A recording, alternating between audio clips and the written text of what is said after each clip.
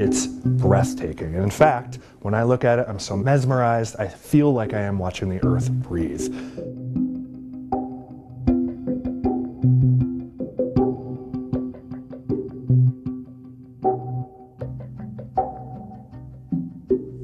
It's not just looking at the ocean, it's not just looking at land and atmosphere, it's looking at all of these things together and learning how they are all connected, such that if you're looking at life in one place, well, how does that influence life in other places? So the colors on land are pretty intuitive. You have the browns of the deserts and you have the greens of the forests exploding, and the whites represent snowpack and snow cover and ice coming down.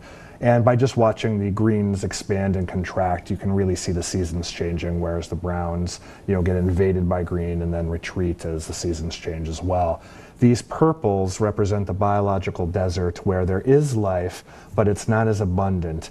And then the colors range into the blues here that have more and more life, to the yellows and the reds and the oranges that you see along the coast.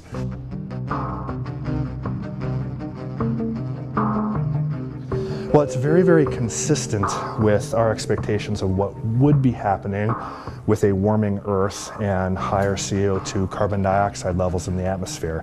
It's not the color per se, but one of the interesting things we're seeing is that if you look at these deserts out here, and well, the area of this purple is starting to get bigger and bigger with time, and that's consistent with our understanding of a warmer planet.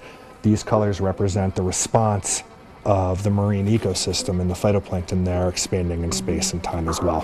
What NASA is trying to do here is to take all of your senses, all of my senses, expand them out to space, look at all of these different things simultaneously, compress time, and then build these wonderful time series where you can rewind history, in effect, and watch for patterns and things that are changing that are simultaneously on land and atmosphere and ocean together.